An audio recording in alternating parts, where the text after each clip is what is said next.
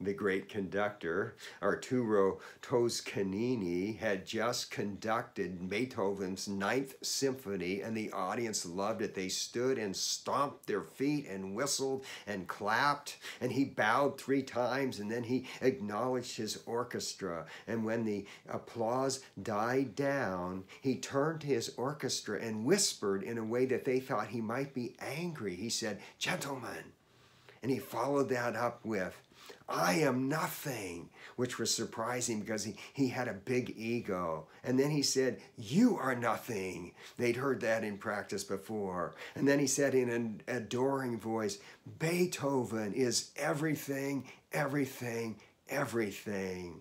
And so it is for us as believers. We say Jesus is everything, everything, everything. Welcome to Truth Talk with Ed Skipper, published every Monday and Thursday at 6 a.m. Pacific time, where I take the truth of Scripture and apply it to your daily living. Paul writes to the Colossians in chapter 1, verse 18, the latter part of the verse, speaking of Jesus, he is the beginning and the firstborn from among the dead, so that in everything he might have the supremacy. The beginning and the firstborn from among the dead. That is the supreme one, the most important one. From among the dead, meaning his resurrection means many resurrections will follow. He's supreme and he's unwilling to share that supremacy with me. So our job, our sole duty as Christians is to bring attention not to ourselves, but to Jesus Christ. I'm reminded when I was in 7th or 8th grade playing basketball, and the cheerleaders had a little cheer when there was a jump ball. And I still distinctly remember them saying, "Jump and jump, jump and jump." And I loved it. I loved hearing my name. But when people looked at the cheerleaders, they were redirected toward me. And as believers in the Lord Jesus Christ, we want this. When people look at us, they are redirected toward Jesus Christ.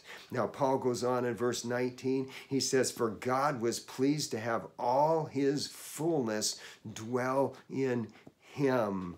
Jesus Christ is fully God. And because he's fully God and you can be in union with him, or are in union with him if you are a believer in the Lord Jesus Christ, you too can have fullness in God. That is exciting. You can be filled to the measure of all the fullness of God. And how is it that we do this? Well, first, let me tell you a story about my grandmother on my dad's side. She used to fill Alka-Seltzer bottles with dimes. And when we would come to visit, then she would give us that Alka-Seltzer bottle with dimes in it. It would be full or partially full, depending on how long it was between visits.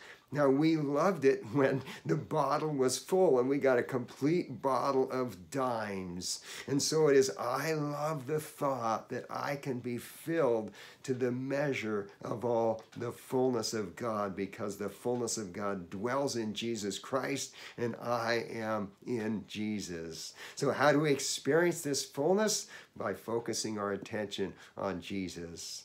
I remember hearing that when you're hammering a nail, you should focus your attention not on your thumb, but on the head of the nail. How many times have I hit my thumb because I watched my thumb, and you hit what you watch? So let's be watching, focusing on Jesus Christ and experiencing fullness in him. For more on how you can keep your attention focused on Jesus, check out episode 166 for a tip on that. And I will include a link in the description below.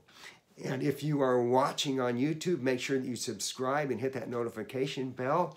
And until next time, may you bring attention to Jesus Christ, focus on him, and experience fullness in him.